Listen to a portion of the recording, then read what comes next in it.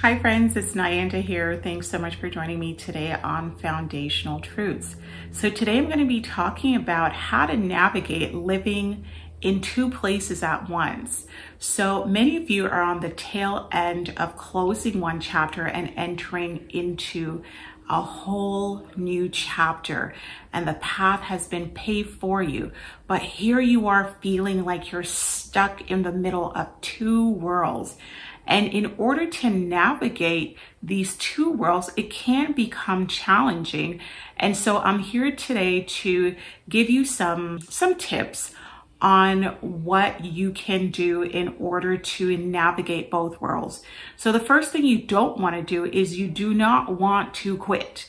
Do not quit. You are on the right path. You're enduring. So continue enduring, continue fighting this good fight of faith.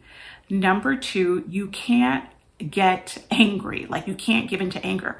I've been waiting 8 years, 9, 10, 15, 20 years, and nothing has happened. All this praying and fasting, and it's in vain. It is not in vain. That's what the enemy wants you to give into. If he doesn't get you to quit, he wants you to give into becoming angry at the process and the length of time it's taking, and just getting frustrated and sort of retrieving back to how you were before this whole thing. The Lord does not want you to retrieve. It's not time to retrieve and like a turtle get back into your shell. That's not what the Lord is asking you to do.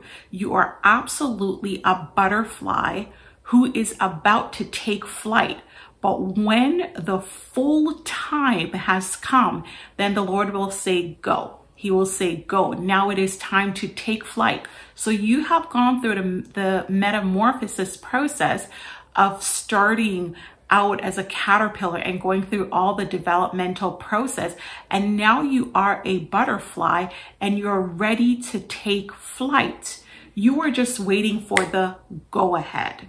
And so now here you are, not a caterpillar, not at the beginning stage, but you're at the end of the life cycle and you're ready to go. Every time you hear a prophetic word, you think, is this the time to go? Is this the time to go? And it's actually taking longer than you anticipated. But I want to encourage you to hang in there, because even in you getting into the position to take flight, he is still working some stuff in you. Our God is so specific and he's so strategic at every step of the way. He is teaching us. He is teaching us. So what do you think he's teaching you at this time? It's certainly not frustration and anger and throwing in the towel and getting mad at people or retrieving and going back into your shell. It's not that. One of the things that I believe he's trying to teach us is he wants us to see the importance of intimacy with him. Because when you get the promises, you'll get specific things. But when you go into deep relationship with God, when you enter into the Holy of Holies and you spend time in his presence, you get everything. Somebody said that when you get God, you get everything, and that's absolutely true. You have to go after God and not the things. And of course, I'm not saying you're going after things, but he wants you to really learn that even as I'm about to unveil all of this to you, I want you to remember that the most important thing is intimacy with me. Intimacy with me, and that will give you peace, because the world could come crashing down and the world is not getting any better, but you have to learn to remain in deep intimacy with God regardless of your present circumstance. Deep intimacy with him is the biggest gift that you get throughout this whole thing. And so I'm not saying God is not going to give you the promise, because once he's spoken it to you, it's pretty much a done deal. His word cannot return to him void. His word is intentional and purposeful. So whatever he says he's going to do, he is going to absolutely do it. And so while we are waiting on the promise that is so close you can taste it, you may have even experienced preludes of the promise, but you haven't seen the full manifestation of it. But it is so close that you can taste it. And so how do you navigate this very strange position? It's one thing to be in the thick of it all in transition, but to be on the outskirts of it, that's a totally different spot. And so what we have to do is we have to learn to live bilocationally. So bilocation is a state of being in two places at once. And this is not, you know, once you say something like that, people automatically think New Age and spirituality. I'm not talking about that stuff, because there's no other legal way to access the spirit world except through Jesus Christ. No other way except through Jesus Christ. Every other way is illegal. And so I'm talking about the Bible here, the Bible. And so we have to learn how to live in our present circumstance and to also live by faith. Paul, I love what Paul said. He said, I have learned contentment in all situations.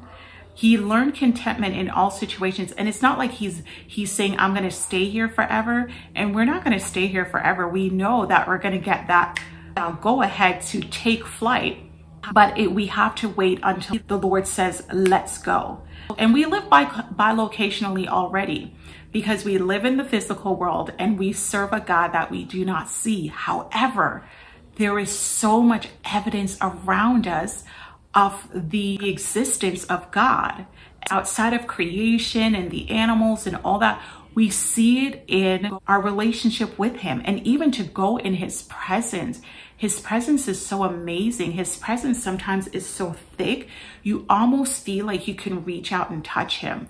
You, more than anybody else, a follower of Christ, would know how real the Lord is. And so we have to learn to live in our present circumstances and also live by faith.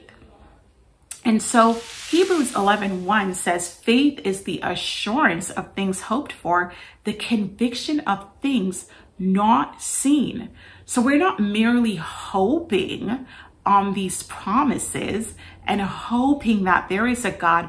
We have an assurance that our promises will come to pass, and we are convicted in our inner being, in our spirit, that we will see the promises of God come to pass. It's going to happen. The Lord will fulfill his promise. So regardless of what you're experiencing now, you must keep on believing and trusting by faith that you are on the right path and that the Lord will fulfill his promises. So the other morning when I was about to pray, the Holy Spirit said, look ahead. Look ahead. It's interesting. In my previous video, I spoke about a dream about believers being on a bus. And usually when you're traveling, especially a long distance, there are signs that tells you when you're nearing a certain spot. So if you need to stop off and eat or use the bathroom, there are signs.